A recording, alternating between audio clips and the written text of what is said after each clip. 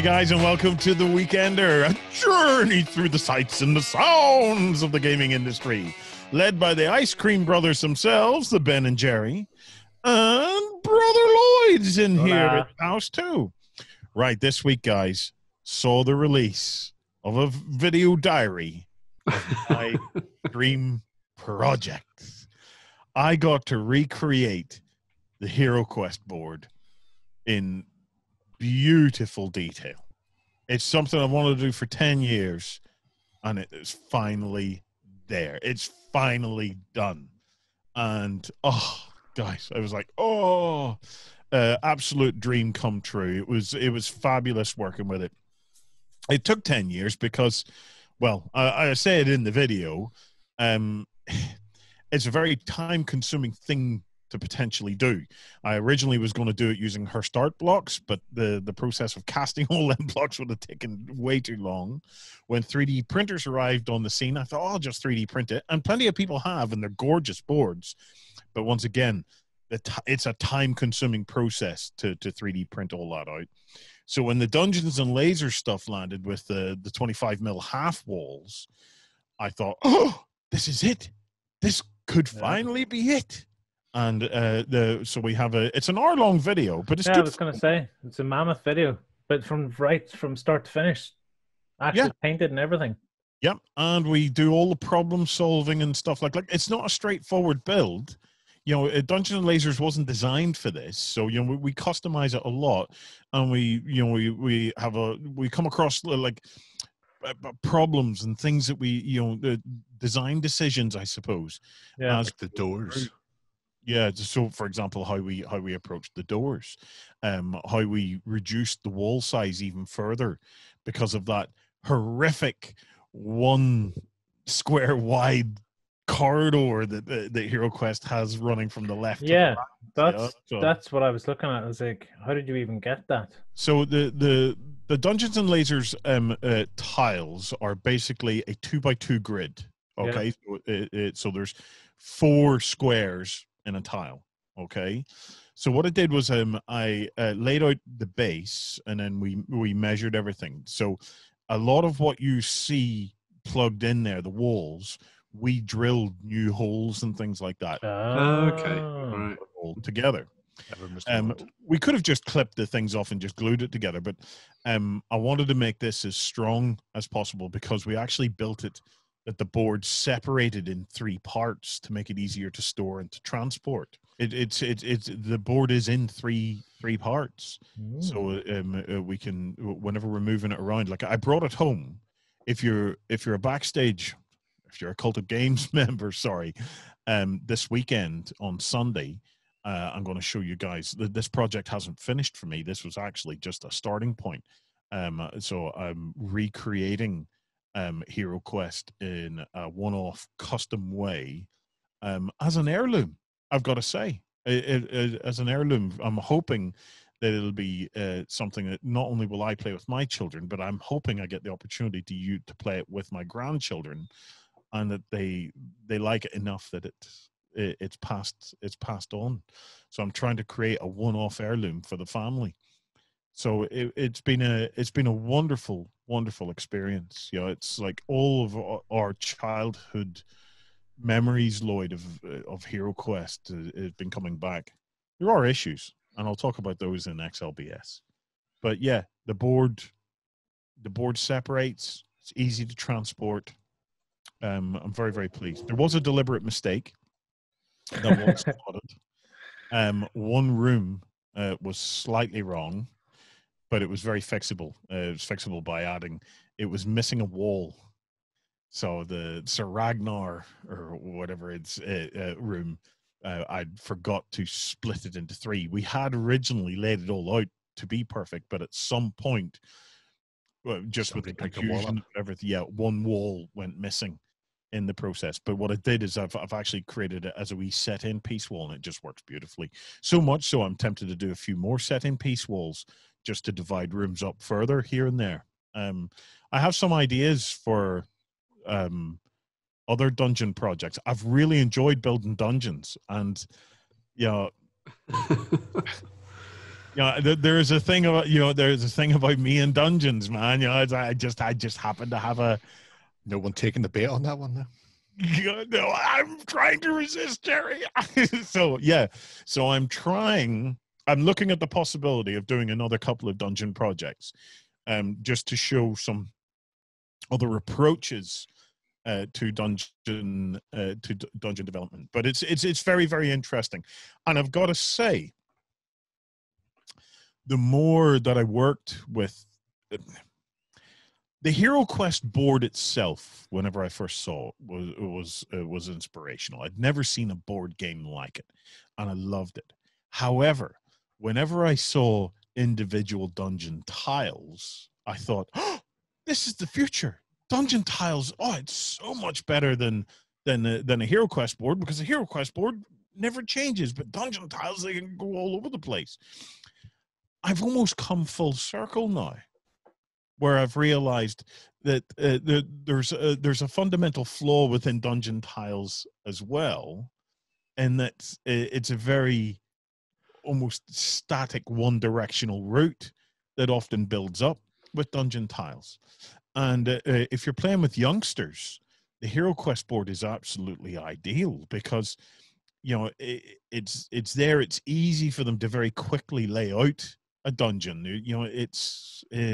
And you can kind of plot different pathways and move back and forth to individual rooms. So I really liked what we had here with the more static layout. So much so that I'm looking at the possibility of exploring the two more options to see how dungeon builds could go. I might do it with the Dungeons and Lasers stuff, because it's very easy to work with. I like the plastic. It's very, very quick to work with.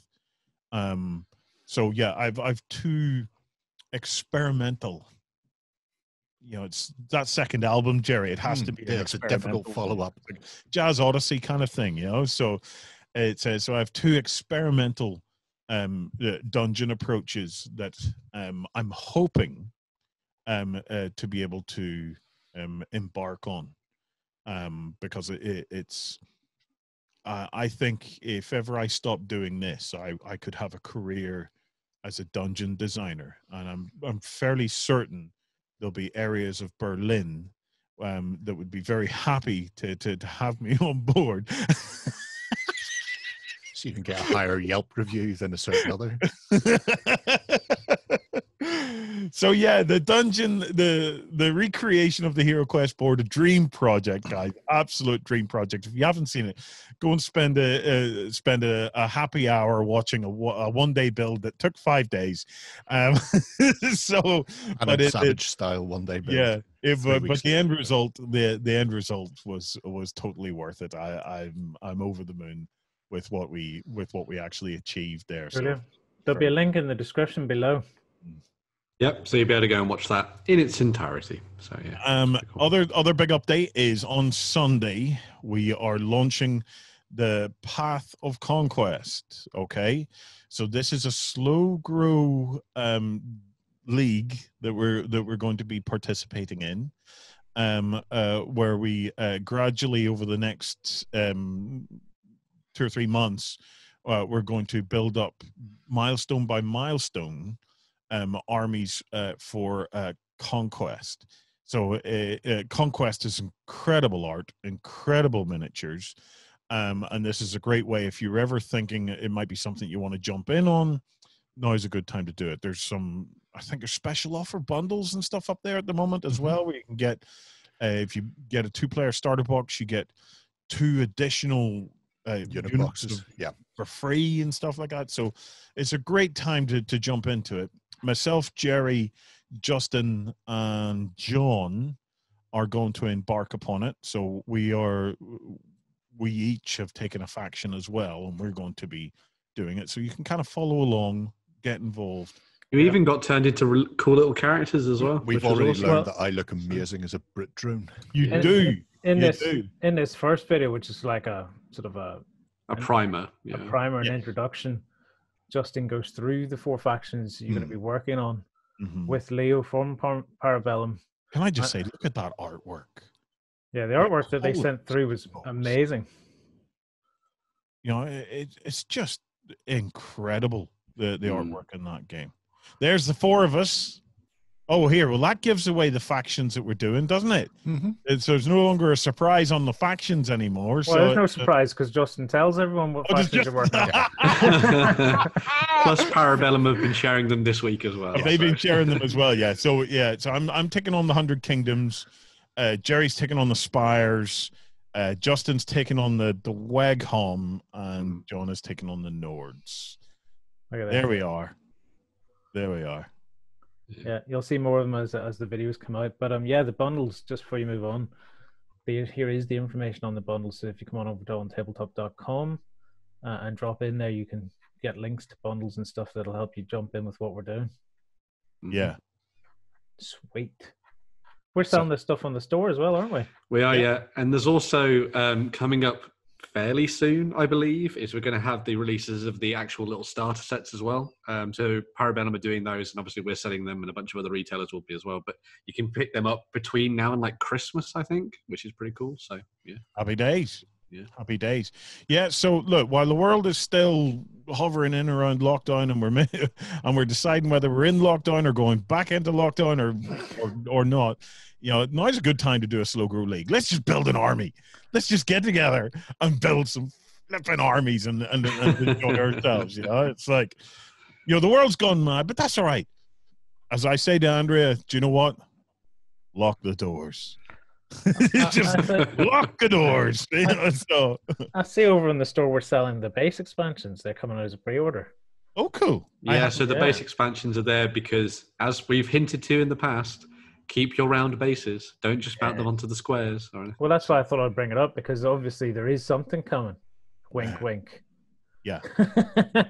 You can wink all you want. I don't know exactly what's coming, but I have a fair idea what's coming. So. I was hoping if I winked enough, you would spill the beans. Oh, well. Yeah. Right. So anyway, look, it's a great opportunity. You know, this is our first shot at a new format for slow grow leagues that we're going to try. So we really do appreciate if it's a game you're interested in, get involved, because it gives us a chance to explore this format of us working together. We're going to have achievement badges. It all works off the project system. We've got loads of content scheduled between now and then. We have some live get-togethers planned for the Discord where we're going to hobby together and the like. So there is there's a lot of stuff in the works there, guys, for it. So there's going to be quite a lot of sort of help for people who don't want to learn about it. It's step by step as well. Yeah. So I believe there's going to be like PDFs and that kind of thing where you can follow exactly what you need to buy and that kind of thing. So. And we sit down, you know, it's one of the great things about this particular Slow Grow League and this format that we're exploring is we actually get to get the developers to take us on that journey as well. So whenever we come to discuss the milestones and look at how the army list expands at each point of the milestone, you know, we have a Parabellum guy there advising and saying, look, this is what you can do. This is why you might do it. This is how you would play it. And so on and so forth. So, you know, it's a guided experience. It's like a worldwide boot camp. In many ways, you know, it's looking at that that opportunity to get the expert help there to take us through it. So we're not stumbling along. You can do anything you want, by the way. You don't have to follow what we're doing, but it's worth watching what we're doing. And if you wanted to follow along, you can. And we have the expertise there to guide us through. So, yeah, I'm really looking forward to it. I am really looking forward to it. So, right. Okay, next up, it's time. I can feel it in my bones. It's time for Indie of the Week, bitches! Oh, who we got this week? So this was another Jerry pick. So we had Jerry picking last week, and Jerry's picked again this week, and it is for Oakbound Studio. So yeah, based on height currently. Okay, so we're deciding who picks. Oh, I'll never get to pick. Oh. So this is, we're saying this is a top shelf. Pick this one, isn't it? Okay, right. Take us through it, Jerry. Who have you picked and why did you pick him? Well, picked Oakbound for a couple of reasons. One, we looked at him a while ago when he was doing a Kickstarter for Dreamstone, which is going to be a little hex-based board game based on a 90s cartoon. And it was really cute, evocative figures. Then when I started delving around through the stuff that he works on for his own game, which is called The Woods, I found some really, really nice figures with a very unusual old hammer feel to them. Yeah. Plus, the background and setting is fairly unique. So if you click onto the Woods. Just to help anybody, it's called Oakbound Studio, but the website is what? Prop Workshop. Yeah, because he makes props for TV and film and stuff as well, and you can hire him to sculpt and bits and bobs. But if you do a search for Oakbound Studio, you'll find him anyway. Mm-hmm. But if you go into the Woods, this is really where it lies. A lot of the stuff is recognizable from fantasy, cool. But it's generally because fantasy have gone in and stolen these creatures from European myth and folklore. So this is just taking them and putting it back into a more folklore focused. Their kind of original setting. Context, the original setting. Here, is that a femur that I saw back there? That Myri? It was a femur. It has that. Oh, sorry, it was a what? Have I just a femur? A femur. Oh, a femur. I don't know where you. I think you're fine. Femur. There you go. Is this where you want to be? Yeah, that's where he wants to be. Yeah, they look like femurs to me. Yeah. So as we sort of wander our way through here, I'll explain the basic premise of The Woods. Because I have a copy of it, because why would I not have a copy of this? It's great. Of course, Jerry. Yes. It's interesting because the game itself is set up as not only a miniatures sort of skirmish game, but in the second edition of The Woods, it also gives you rules if you want to play it as a larger sort of unit-on-unit based game, plus a dungeon crawler, plus an RPG. Really? All in the one book? All in the one book. So it's a lovely little hardback. Which book? Is it one of these books? It is that book. It's just that book, yeah. It is just that book. As it says, the rules included for RPG, skirmish, battle games, details for the background of the world and what's in it. Hold her up there, Jerry, till we get a look at. Ooh. Is it nice inside? Is it attractive on the inside, is it? It's a mixture of nice. That's like classic fighting fantasy style art as well. That's a lovely looking book, yeah. But there's also, let me try and find a few others, because we've got color pictures of some of the stuff as well, like the weird and the wacky, like the trow. Oh, nice.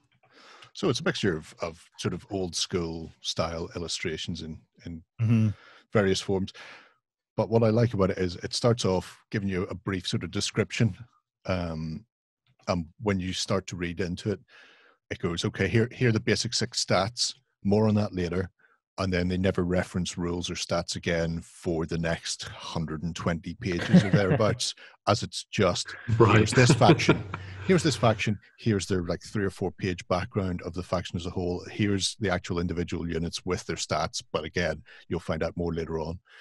There are rules for GM, so it's very focused on narrative play. There is a solo, you can play solo as well, but having a GM there, even if you're playing the skirmish on the tabletop, is more important. It's telling those stories and getting involved with the various sort of fae folk. The mercenaries there, the sort of weird Italian-esque elves and fae going on are particularly interesting faction. I like the raid masters. They have a touch of the Carnivale about them. But if we jump into some of the other, so the Huldras, some of the factions you'll find are relatively small because it's stuff he's still working on. So we've got some Thrall, ghoulish, vampire-like things there being raised by whoever she is. If you go to where are we at? I have no idea where you are currently. in packs can we go back just to the woods? Because then it shows you the actual races. There we are. The goblins and the gnomes have some really cool stuff. Goblins and gnomes, the Fae have some great stuff as well. In fact, they all have great stuff. They're really it's such a fantastic meshing of European, British folklore and myth. I mean, most of the stuff we've heard of in Ireland is in here. There are leprechauns in the book, although I don't think there are models for them yet. There are weird Welsh mummers and stuff like that. The goblins have a great old hammer / Brian Froud feel to them. They have a labyrinthy kind of a thing going there, don't they? It's nice. Yeah. What's a Welsh mummer? Right, mummers would be like like carol singers and people like that. Except mummers are people who go door to door at things like Halloween or twats, that type of thing. So like Morris dancers would be a type. If you go to the folk. This was the set that I like. And there's some stonkers in here, but you see the border Morris. There you go. Guys that wear the horse skulls and stuff like that. So the horse skull is specifically, it used to be all parts of England, I think, but it more or less it died out in everywhere except Wales. But they go around at Christmas rather than Halloween. And it's a particularly weird thing. I'm not going to pronounce the Welsh version. It's like Mary Lynn or something, but it's probably pronounced. but this horse, that was Klingon. But this horse skull thing will come to your door in the middle of the night with a group of people, and then it will force you to have an epic rap battle. So whoever's controlling the horse-headed thing will be outside your door, and it'll do a line of poetry, and then you have to return the insult in poetic form, and it goes back and forward until somebody fails. If you win, they leave. If they win, you have to let them in. They come in and drink all your beer, and then move on to the next house. So yeah, epic. That's epic cool. Undead horse rap witnessed battles. something like that in Transylvania one year. So I spent Christmas in Transylvania one time, and we were up in the mountains, and we were staying in a kind of like a wee old cottage shack kind of thing. It was really strange, Jerry. It was hilarious because I walked around the back of it, and there was this huge yellow ice block attached to the back wall. Now it was at least about 4 foot by 2 foot block of yellow ice, and I realized that was where the toilet flushed out to. Nice. So it was as rustic as. Anyway, at Christmas, these dudes came round again with this kind of horsey, scully kind of a thing, and there's a wooden horsey head kind of clappy thing. And the only way we were able to get rid of them was to give them some of our beer. And but they were great crack. Yeah. They were absolutely great crack. But I've become a total convert of the whole premise of carol singing, and often at Christmas you will find me standing outside Andrea's door going, "I won't go until I get some. I won't go until I get some. I won't go until I get some. So give me some cheer." So if you look at the Norlocks, then Lloyd, Just to bring us back on track there, huh? and this is one of the reasons I found this website originally. I was looking for little rat dudes with big guns that I could use in fantasy games, and this is one of the few companies out there that do little rat dudes and with guns, and they also have a weird Scottish feel with the tartan and the kilts. Yeah, that's cool. And I just went, these are just adorable. I must have all of these. It's this 28mm stuff, isn't it? This is all 28mm. Now, depending on what you're buying, it may be bigger or larger. So, for example, there are pixies in tartan dungarees riding badgers. That is a thing. They're not 28mm. Well, they're 28mm scale, but they're tiny. Yeah. There's the Edworm, which if anybody is familiar with the old Great Spine Dragon from GW many moons ago, it's very heavily influenced by that. Unfortunately, currently not available, but hopefully Jeff will get that back cast up again sometime soon. The other day, he showed off some greens he was working on his YouTube channel. He's doing some elven war dancers that are sort of semi-Celtic, semi-Native American. There's a pixie riding a badger, Jerry. There are 3. That's 3 in a pack. Why would you not have that? So it's 3 pixies riding 3 badgers. 3 badgers, legs akimbo, and away they go. It's like Christmas. Oh, yeah. Love it. So it's just this absolute wealth of unusual fae and mythic, and you look at it and you're going, that these are peculiar, and then you start reading the background that they've built for them and the world they've built, and it's quite nice. I mean, fishmen are always good. Right. So who are these guys here? Just briefly. The Huldra. Yeah. Oh, we've looked at them. Yeah. We've looked at them. Yeah. Lots of like undead stuff going on in there. Oh, so ghouls and thralls and things. So there's going to be some carving stuff eventually in that, by the looks of it.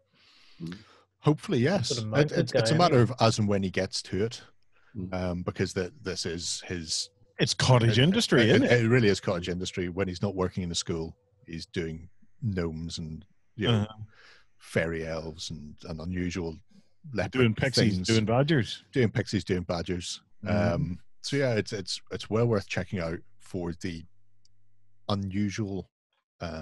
Here, I want them wee guys with the masks. What are they? The little tiki masks. The little tiki masks. Yes. Yeah. Lag spare toasts. I've got to get them. You want to meet them down at Dungeon. They're classic Dungeon material there. There's a lot of stuff in here, and it just screams bizarre dungeon. I mean, you can run it as bizarre dungeon. The Woods book itself is just fantastic. Like I say, there's 120 pages of essentially background for all of these things of building the world. Wow. And when you're reading it, you're going that this is just an RPG that can also be played on the tabletop, and just that many different ways to play. You can play it as a competitive, 1v1 game, but I think it really excels where you're just getting in there and getting the narrative on the table and building these things and being able to play it with like playing it with your kids would be quite good, because you're weaving the stories and you can bring in the bits and pieces from the sort of the Irish folklore that There's even a set of runes that they have, which are just rune carved stones. Cute, yeah. Now they're mostly they're in here as a little, you can use these to mark specific actions and activations and things, because there's an awful lot of actions like coercing and charming or intimidating people. And, it's a very RPG feel. But there's also rules where it goes, you can roll d6 for such and such, or you take your marker rune and set it in the middle and then cast the runes, and then the nearest 2 will define what happens when you do something. And that's cool. So there's an additional layer of narrative spell casting or rune casting. I think you can download a free version of it as well. On that page, in fact. The PDF's there. So. So it's worth having a butcher's at, and it's definitely worth exploring the weird and wacky things that Jeff's coming up with. Well, guys, there you go. Go and check out propworkshop.co.uk for a little bit of the weird and the wonderful. Now, to continue our journey of the weird and the wonderful, it's time for Ben to lead us through the news. Coming to you from the center of Northwestern Europe. Covering board games, war games, card games, and all that you love. It's the news. Cool. So we're going to be kicking off the news for this week with some more stuff from Age of Sigmar and the Mortal Realms, as Games Workshop are releasing the sort of elite elements of the Lumineth Realm Lords this weekend for pre-order. Ooh, more Lumineth. More Lumineth, more cow elves for you to enjoy. Move over. Sorry, guys. Exactly. I just can't resist. Yeah, it's like. After that musical interlude, we have some cool stuff that is going to be leading the way for this particular release. At the head of it are the Venari Dawn Riders, who you would have seen in that starting set that we gave away last week on the show. These are your cavalry elements for your games.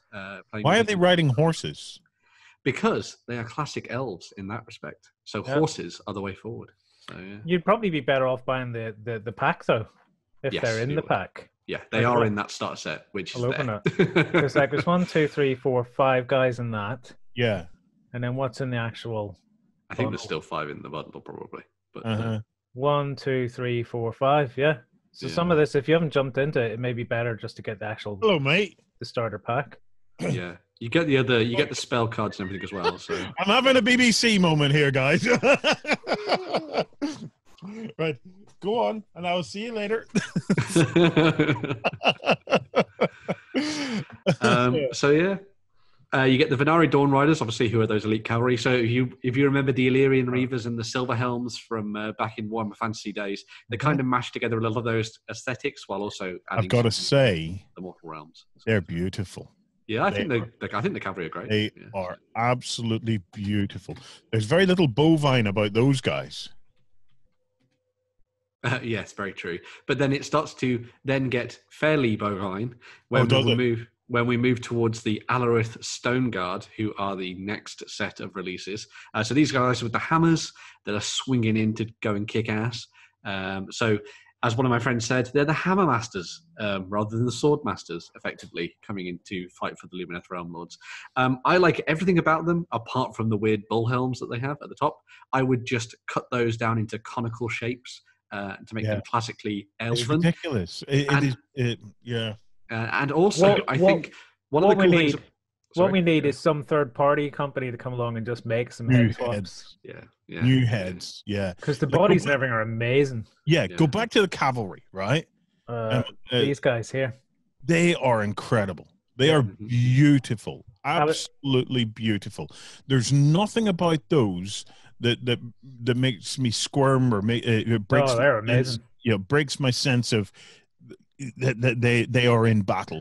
Yeah, they've got intricate and sophisticated helms and stuff like that there, but there's nothing unbalanced about them. They look like they could exist. They just look like Greek helms. Yes, they look amazing. Yeah. And then go to the next one. Yeah, you're a bit top heavy. You're definitely going to be like this constantly when you go into fight. Ridiculous. The thing that's interesting about these. In saying that, sorry Ben, there were Crusaders and stuff at some point. They had stupid things on their helmets. Very true. Well, the Greeks wore woolly helmets. The thing that I was going to say about these, actually, I'm being chased by the police for talking about this. But the thing that I was thinking about these in terms of like the way they look, is that you can see the link between them and the miniatures we're going to look at later simply by the use of their hammers. You don't need to have the bull shape thing going on in the mix there as well, because those guys use big hammers, and so the link between them and the Stone Guard is the hammers. You don't need to have the big weird stone cowhead things on the top of their helmets. So. Yeah. But anyway, so moving on to those next models. So we have these ones here, as you can see. So you've got the Alarith, and then this is Avelenor, the Stoneheart King, who is the character that you can make from that set as well. I actually don't mind these either. You know, they kind of got that sort of like a little bit sort of like a more lithe look to the Tau from World of Warcraft or something. So. Even this works better, though, because if you look at bulls and whatnot, they do actually have horns, but what they don't have is they don't have horns way up here, so the center of gravity on their head is balanced properly. Very true. Yeah. Hang on. Whereas that's not. The center of gravity's been moved way up, so pull your head about. Yeah, so go back to that big dude there. So those are mountains and bonsai trees on his shoulders, yeah? Bonsai mountains. How big is this model? I imagine for him to have mountains on his shoulders. Well, that model's going to be like the size of a house, yeah? Well, he's absolutely massive. He's about the size of like a bloodthirster, maybe a little bit bigger. And they're the spirits of the mountain, if that changes your opinion on them. But they're very small mountains. All right, so they're small mountains, yeah. They're very far away. They're fractal. Yeah, exactly. And who's this? So that's the Alarith Stone Mage. So last week we saw the mage which draws on the sorrow of the Lumineth Realm Lord's race in order to hurt their enemies. This is the Alarith Stone Mage, who obviously is a little bit more elemental and is tied into the idea of the Stoneheart King and that kind of thing. Again, the helmet, maybe change it, do a little bit of tweaking to it, but if you remove the helmet caster, and then paint the cheek guards like hair, it would make a very good model for Monkey. Yes. He's floating there anyway. But it's a shame, because if we go back to this pack here, for example, look at these guys, and I said it last week. These guys look immense. Mm-hmm. These foot troops here with their spears and stuff, they look great. Yeah, and these look great.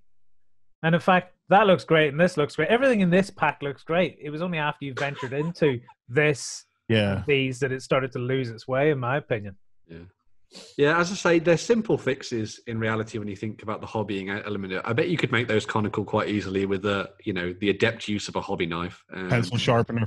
I think I would just look for head. I think I would just look for alternative heads and just stick them on. Yeah, I think you'll find those heads are probably two-piece anyway, simply to get them out of the mold. So I imagine the top piece is separate.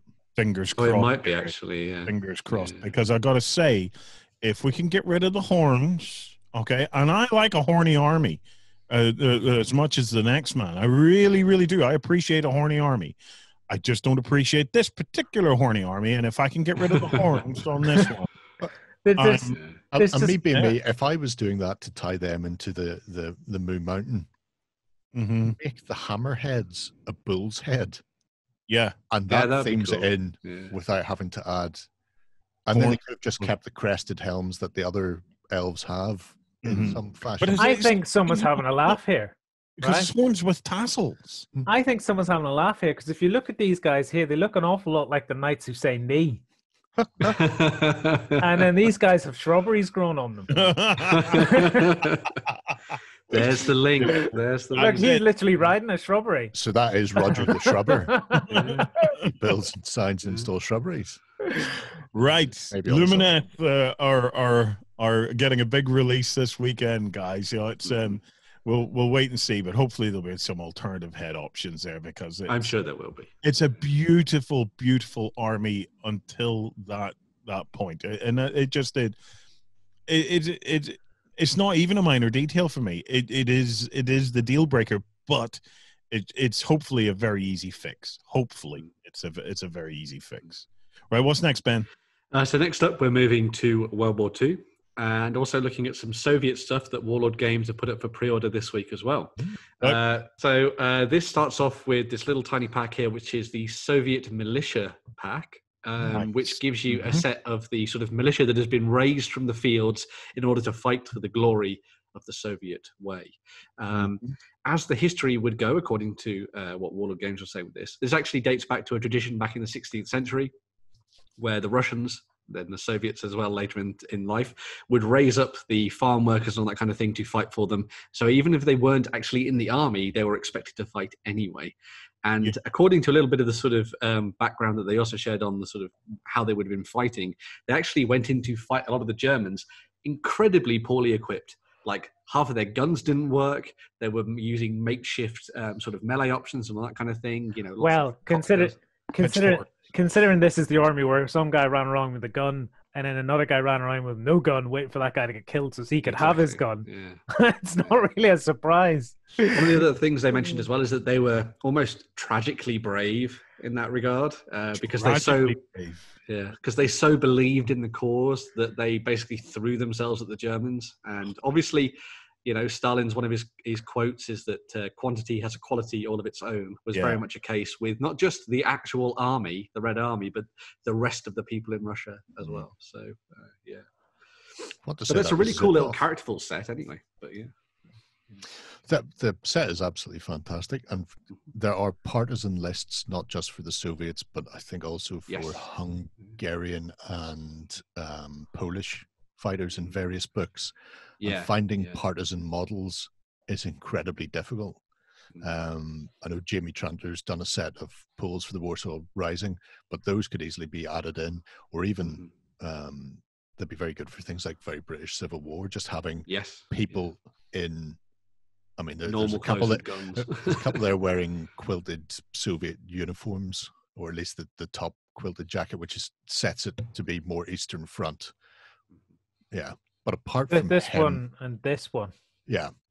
But apart from the quilted guy, because even though the top right would do for anybody on the Eastern Front partisan side, you could get away with it just painting that. I like the lass with the gun. Every time I look at her, Lord, I keep thinking of Granny Johnson. Which one? There's three. There's three. That one there with the pink apron on. This one. That's Maggie Johnson right there. Yeah, this also sort of ties into their Stalingrad sort of campaign supplement that they've got in the works and that kind of thing. And it also leads into a larger sort of bonus for those people who want to dive in and actually play as the Soviets effectively from one box. So they've got a winter-based Soviet army that you can pick up, which comes with a boatload of infantry, as would be fitting. And you also get a tank and command section and characters and all that kind of thing as well. So it's sort of like a little bit of a one-stop shop for those people that want to dive in and start up a bolt-action Soviet army, packed with plastic and all sorts of other bits and pieces. That's a hell of a box set there, isn't it? Yeah. But each one of these guys has a gun. Exactly, it's not historically accurate. Where's the guy who doesn't have a gun and is just waiting for his mate to kick the bucket? They're all dead already. Yeah. This is the remaining This is group the second group that lifted the gun lords. That'd be awesome if you bought a set of Russian units and it literally came out of the box and there was no guns. Only enough weapons. Right, next up, Ben, what have we got? So moving on next, we've got a sort of new book that came out, which is called Brutality, a Skirmish Wargame. So this is a new system that has been designed to effectively use all the miniatures in your collection that you actually feel that you don't have any use for. Or at least they don't have rules for them. So the whole sort of premise behind this is that it's sort of a little bit campaign-based, a little bit of a skirmish role-playing game, has some sort of RPG-like mechanics in there as well, which is really cool as well. And you can sort of genre mash everything together. Like one of the examples that they shared is that you could have someone who is like a ghostbuster playing along beside someone who's a barbarian and then someone else who's maybe a knight from sort of history. And the whole sort of idea, and it's kind of tied into the lore that they've got in the book as well, is that it's sort of like this world that is all of a little bit of a mishmash, a little bit like Keyforge, if you remember that card game that had like paladins fighting alongside aliens and little green men and all that kind of thing as well. So that's all mashed together into that, where you've got the lore in the background of the book. You've also got rules for making your own characters in there too. So there aren't specific stats for individual characters. You kind of points by the way that you want to have your stats laid out for them as well, which is pretty cool too. And it all ties in together as part of a Facebook group, which is also available for you to go check out, which will be linked in the description down below, where you can go and share some interesting stuff about what you've been building and all that kind of thing as well. But yeah, it's, again, another one of these really nice sort of, it's a set of rules without miniatures for it, because everybody has tons and tons of miniatures out there, probably through Kickstarter campaigns and the like, maybe for board games that you're just not playing, but you can paint them up and use them in this instead, which is really, really awesome. And you don't have to do the whole sort of like genre mashing thing. You can play something very, very specifically centered around fantasy or sci-fi or something pulpy as well, and you'll have just as much fun with it as well. So, happy days. A reason for sedition wars to exist. Yeah, exactly. 3D printing next. Hello, mate. I've got another one has now turned up. Come here. The tiny one has now decided to pop in as well. I'm not having much luck with keeping things private. Are you going to say hello? What's that? Right, go and see your mommy. Oh, you can just see people at the background now trying to drag them out without being seen. Are you waving? Bye-bye, mate. Bye. Next, Ben. Yeah, so the next thing up we've got is some stuff from the guys at OnePageRules. Now, a lot of people will know them for developing stuff for a set of rules called Age of Fantasy and Grimdark Futures. And these were effectively rules that were sort of designed so that you could play in sci-fi or fantasy settings using all the stuff that already existed out there on the market. But they've also started to develop their own range of models as well through Patreon, and then available later on through CG Trader. The first set of these that we're going to be looking at, and is available through Patreon this September, are the Mummified Undead. Love these. So these are going to be set up over 3 months, I think, on Patreon. And during that time, you're going to be getting access to a whole bunch of different STL files that you can put off at home and use as part of your own big army. This month, you get the sort of mummified leader character, the sort of like king. And then you also get some foot infantry and also some cavalry as well. The guys at OnePageRules have been working with a new 3D sculptor who has designed this range here, and it's very, very nicely detailed. And a lot of people have already been getting their hands on them and playing around with them in 3D printing land as well, which is very cool indeed. I'd love to have a go at 3D printing these. Really like these, As I say, a lot of the stuff is also going to be available through CG Trader later on down the line if you don't back the Patreon this month in particular. But obviously, those people who back on Patreon get the first dibs on it and that kind of thing. But this sort of dives into what they're trying to do in terms of making their game worlds something that actually has miniatures attached to it and stuff that you can play around with that's sort of themed to their art style as well. Because as well as like Age of Fantasy, they also have things like a skirmish version of the game. There's also going to be like a sort of arena-based version for both the other game for like fantasy and Grimdark too. So they're kind of building miniatures that you can use for that and for your larger games as well, which I think is really awesome. Yeah. And yeah, they bring back a lot of those memories of Khemri that everybody obviously very much enjoys, which is cool. And also a little bit of the kind of like the Mummy vibe about them. I love the sort of like weird stretched faces and stuff. It's very cool. Just one step away from Brendan Fraser hitting them in the face. Yeah, these are on the right side of the river, but yeah. As well as the Mummified Undead, they've also got 2 more options that are available to Patreon backers, as well as a whole bunch of other stuff as well. But the next set is for the Grimdark Future, and this is the Alien Hives. So the Alien Hives are their take on sort of like your... I think of these guys a little bit like Tyranids cut with Xenomorphs, cut with dinosaurs, which I think is a pretty interesting combination. So these are their take on that kind of alien race for use in their games. Again, you can use them for Grimdark Future, the sort of mass battle game. Quite Halo-looking those. Yeah, they've got a sort of like a little bit of the sort of Covenant about them as well, which I think is pretty cool. Yeah, they've got that kind of elite vibe to them, which I think is nice. Again, this is themed around the idea of sort of doing things over a number of months. So like the Mummified Undead, this is the first set for this month, and then in the successive months you're going to get additional monsters and creatures and all kinds of things you can add into your army. Really like those.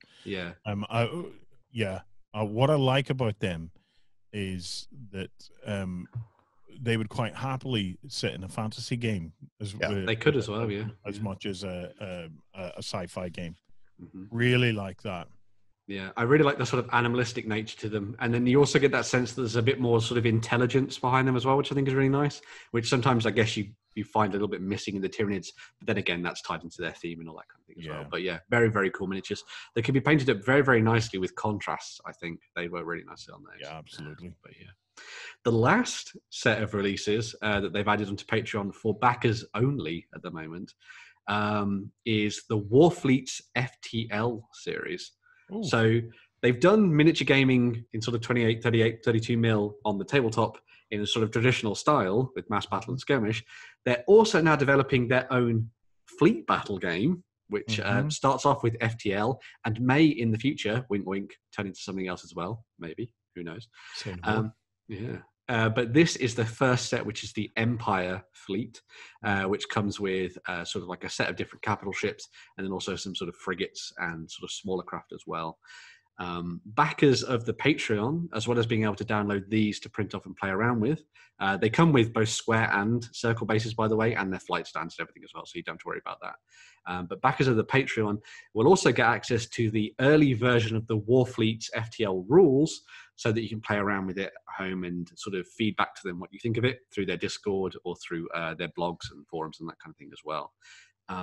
Again, this is them taking sort of concepts that people really, really like. So they have said that this draws heavily on the idea of things like Battlefleet Gothic and sort of Drop Fleet Commander and that kind of thing, and sort of tying those games in together into a new, quick and easy system for you to dive in and play on the tabletop.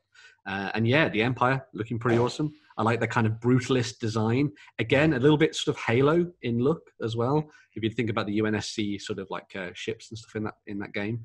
But yeah, some really awesome stuff coming out from OnePageRules. And there is a lot more to come as well. Oh, so much more.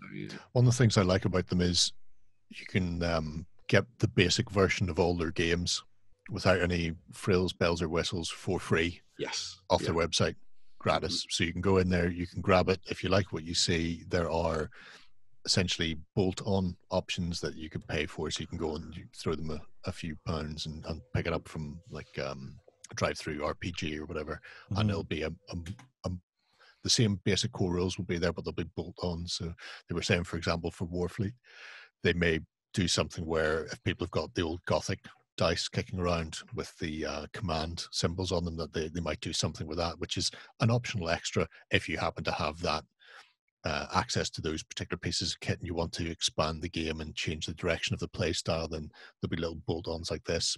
But the core games, their basic games, will always be available for free in a playable version. It's not that you need to buy the more complete version to have a playable game. They're just nice to have if you like the direction the game takes. Okay, next up, Ben, what have we got? So next up, we've got a little bit of a collaboration, again, between Foreground and one of their indie designers, and a favourite of Jerry's, Things from the Basement. And this is on their set of Spanish village terrain. So it all sort of focuses around the big Iglesia Santa Maria church, which is the full-blown one that you see there. And these are all done using the sort of base kits from Things from the Basement, but then they get added to with the foreground colouring, obviously, as you can see here. So they come full colour. And also you get the sort of like the powder that goes on the side of the walls and stuff as well, which gives you that kind of authentic Spanish sort of Mediterranean feel too. Stucco feel. Yes, exactly. They've done, obviously you can see here the church, but then they've also done a few sort of incidental pieces here and there for building things like courtyards, fountains, and sort of objective places. And as you can see, they've kind of put some World War II miniatures into the mix here, because obviously you can throw them into the sort of selection if you wanted. But these would also pretty much work for sort of piratical villages in the New World as well, potentially. Throw a little bit of sort of like foliage over these, green up the sides of the houses and that kind of thing.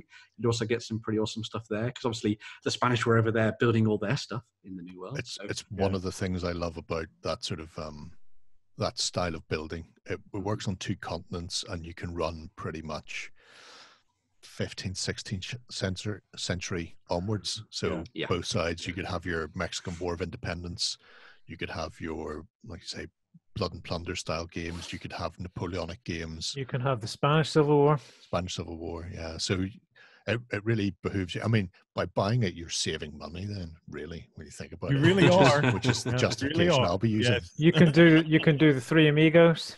Do the 3 Amigos. Could do, yeah. Throw it into some 7TV, do something pulpy like that. Yeah. So it's nice to see them finally popping out in the colorized version. And also then it means if you don't happen to be in the States, you're not having to pay to ship a block of wood. Yes. Which is more or less what you're getting. Very true. Yeah. Okay.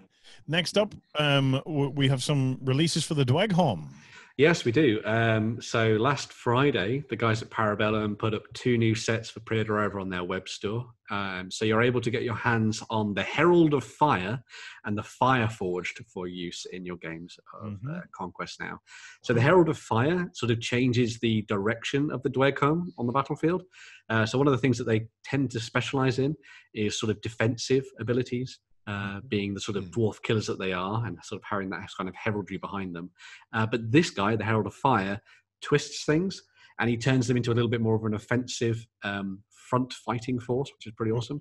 So it turns your Dweghom from guys that sit back at the table and lob missiles at people into people that rush forward and try and destroy your enemies as soon as they get within range. So which is very, very cool indeed. One of the key things about Conquest is the unit upgrades, which are essentially what the characters are, and how they change. Just the simple mechanic of adding one or changing which one happens to be in a unit changes how that unit can play and the style that your force has on the tabletop. It's a very subtle way of making sweeping changes. The thing I liked about that miniature as well, just in particular, is I like how sort of over the top it is. So, I mean, obviously one of the things we've seen in the artwork earlier in the show was kind of like their sort of bombastic nature of their artwork and that kind of thing. And this guy sort of typifies that, you know, flaming beard, flaming hair, spiky armor that is covered in blood and all that kind of thing. It's very sort of out there and sort of makes a statement, I think, which is very cool. That absolutely is. You've also got the Fire Forged here. So obviously we're talking about sort of defensive options for the Dweghom. This is their big ranged option that they've got coming to the fore. as well, which is kind of out there and different, which I think is awesome. So this is some heavily armored individuals with, as you can see, big old guns on their shoulders for blasting things away. Well, if you're going to shoot dragons out of the sky, you're going to need guns. Exactly, yeah. Not everybody has a Matthew McConaughey they can see. We're going to jump out of a helicopter and chase this dragon through the sky because that's a good idea. Because that's the Dwegham's whole deal in life, is the dragon killers, freeing themselves from being servants of the dragons. I picked this up from watching our introductory video. Hey, so if you haven't watched that, go and check it out, because you do get it's 20 minutes, but you get quite a good grounding in all the factions within the 20 minutes.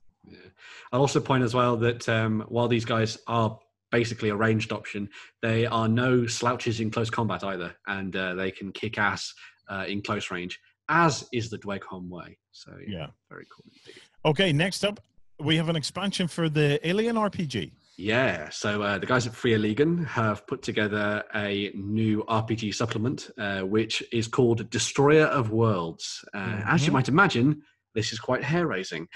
This is one of their cinematic scenarios, so it's designed that you're probably not going to make it out the other side intact or alive. Good.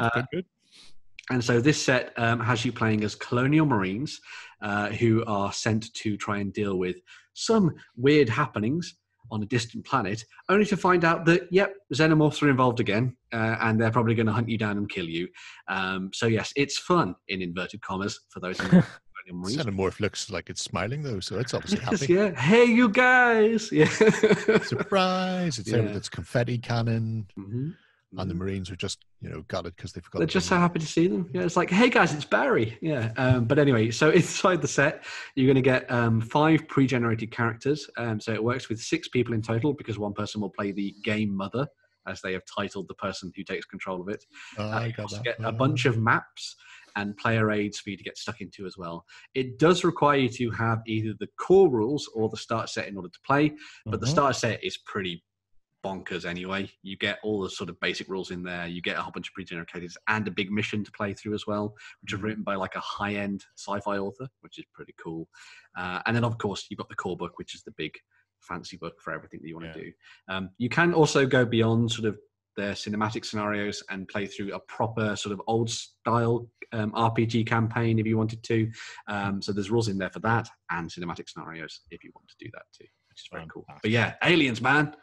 Aliens. And if people are interested in running campaigns and that sort of thing, the guys from Freya Legan had like an hour-long chat about running horror RPGs at Virtually Expo, which we have on our YouTube channel. So you can go back a link to that. I'll link that down below. So you can go and have a look at some of the things that they talk about. Yeah, especially because they had the writer for Aliens there. So it was fascinating to see how he was broaching the horror as an RPG. So it is a challenge as well, that kind of horror aspect. So getting it right is something that's interesting to research. Does Warhammer 40k rock your world? Check out store.ontabletop.com today, where you can save up to 20% across a wide range of hobby games, tools, and paints, including Warhammer 40,000, Age of Sigmar, Star Wars, Flames of War, Bolt Action, and many other incredible ranges. We are based here in Northern Ireland and rated 5 out of 5 on Trustpilot.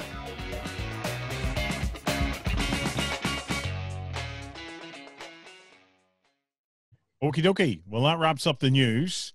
To finish out the show, Ben, time for a couple of Kickstarters. Who are we watching this week?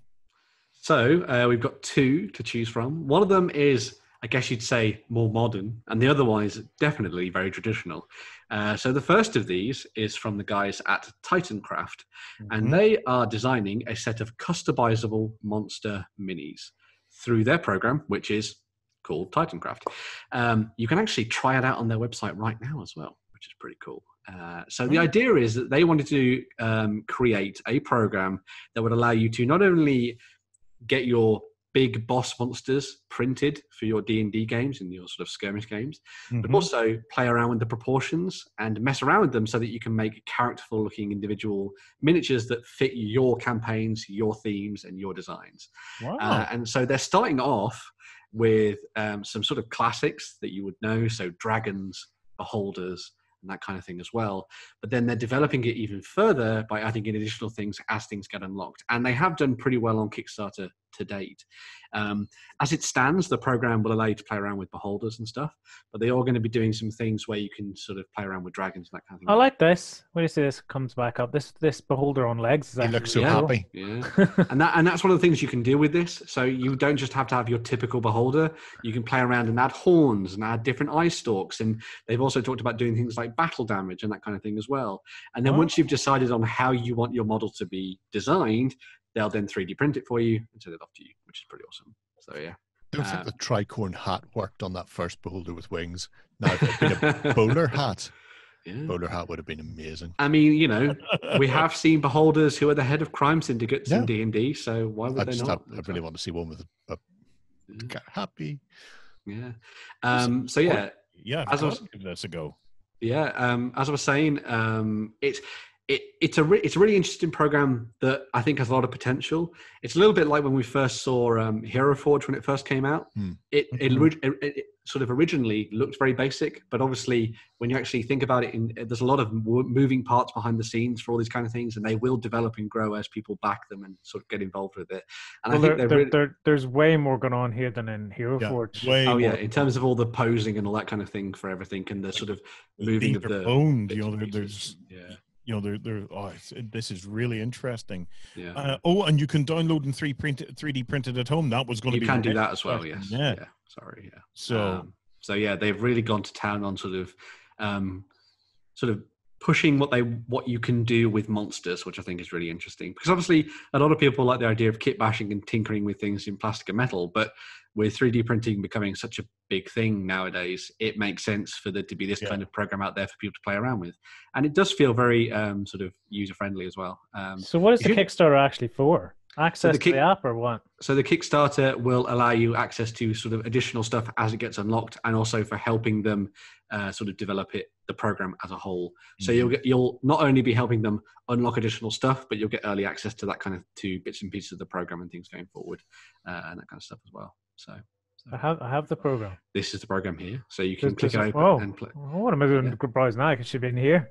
Yeah. So these are some of the presets and stuff, and then once you open them, you can sort of play around with the placement of things. And obviously, as I was saying, it's sort of in its early stages. So there will be a couple of tweaks here and there that need to be ironed out. But it's generally just a nice little sort of thing to play around with and get a sort of handle on how it all works. And as I say, seem to have a lot of people backing them on Kickstarter. So hopefully this will turn into an interesting program that will, be on par with something like Hero Forge in the future. Yeah. This is very interesting. Because obviously, I know you like your monsters, Warren. So this might be something to play around with. I'm looking at this, thinking I want to get in after this show's over. That my next spot is going to this site to try this out. I don't know what I'm doing. You get the idea. Yeah. Right. So 27 days left. Funded, guys. That may be one a lot of us will want to get stuck into. Right, Ben, what's our last one? So the second one of these is by Thomas Foss and Skull and Crown. And this is called Killer Rabbits 2, Who Letteth the Hounds Out? Right.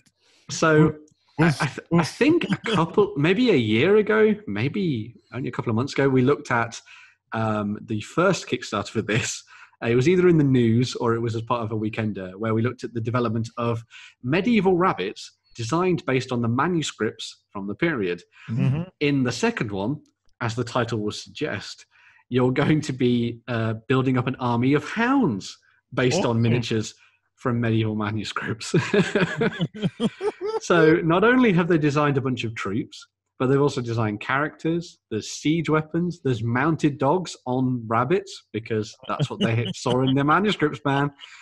And they've properly designed this as a little bit of a sort of grudge match between rabbits and hounds. Equal opportunities here. We've got rabbits riding dogs as well. Exactly, yeah. So, yeah, obviously... We've got rabbits riding people. Yeah. So the sort of theme behind this as I was saying at the start, is drawn from the medieval manuscript art that you would have seen on all those tapestries and that kind of thing, and inside the books and the illuminations and stuff, where clearly the artists back in those days were on something, because they wanted to show off really interesting and vivid scenes using creatures from the local area. But a lot of it actually did mean something as well. Which is, so who knows what it meant? But it would generally be little, it would be embellishments they would add. That's cool. Around the outside edges of bookwork, so they do very important. And in a lot of cases, these were monks. They would do illuminations for a holy book, and then just essentially in the footnotes or in the side or around the margins, you would get these little weird illustrations for whatever reason. So here's a good example. Like you've literally got the illustrations in the background, and then the rabbits in the foreground. I like the bondage expansion. That's cool. Yep. It's good. I mean, it's not alone there. You can go back if you missed the previous one. I want them for my dungeon. So if you missed the previous one, you can get the last set. So you can get the rabbits. And there are things like a human, like you were saying about the human being ridden by a rabbit. They have the human who was being tortured to death by rabbits in here. So he's pinned to the ground and being dealt with. But even things like the MDF, so the castle and the trebuchet and that sort of thing, and tents are all 2D. They're based on the illustration, and they've just been laser cut in 2D, which is just so cute in so many ways. You can only play it on one plane of existence. That's so Thomas does a lot of stuff like this. It's Skull and Crown Miniatures is his company, if memory serves, and he's done a whole range of undead, again based on medieval manuscript illustrations. So you get these very stylized looking skeletons with darts and that sort of thing, but they're just a fantastic set. I was looking at these earlier going, well, what if you replaced a halfling army with nothing but rabbits? Exactly. Because that's doable. Guys, Thomas Foss, Skull and Crown, Killer Rabbits 2. It's funded. It's got 18 days left. Go and get stuck in. Right, guys, look, massive thank you for joining us again this evening for the weekend. Remember to come on over to XLBS. I've got some cool stuff. It's my turn this week to talk a little bit of hobby. So I've got some what I can consider cool stuff to show. And very much looking forward to that. So massive thank you to the team as always for a wonderful guide through what happened this week, and a huge thank you to you guys at home. Stay safe and happy gaming. Go ahead and check out our other content on screen now. And while you're at it, why not hit subscribe and remember to ding our dong. Go on, you know you want to click it. Go on.